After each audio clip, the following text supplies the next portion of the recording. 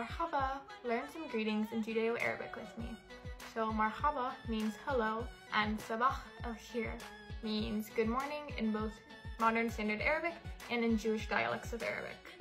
In Morocco, you would use the phrase Sabat Salom to greet someone on Shabbat, but in Yemen, you would say the phrase Sabat Tov u Emraks, and the other person would respond with Walahol wa al-Kol Yisroel. Judeo-Arabic is an ethnolect that is spoken and written by Jews across the Arabic-speaking world, from Yemen and Iraq in the east to Spain and Morocco in the west. And the geographical distances between these lands also contribute to the linguistic differences across regions.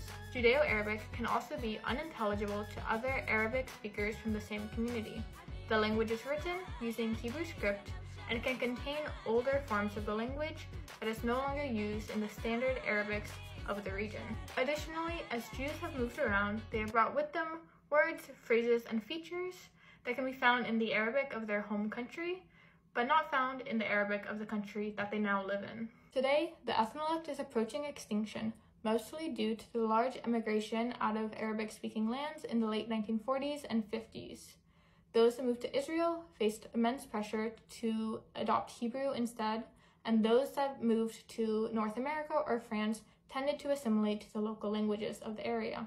However, there are still some speakers of Judeo-Arabic today, and work is being done with heritage speakers to help preserve and celebrate these varieties of Judeo-Arabic. Shukran for learning with me.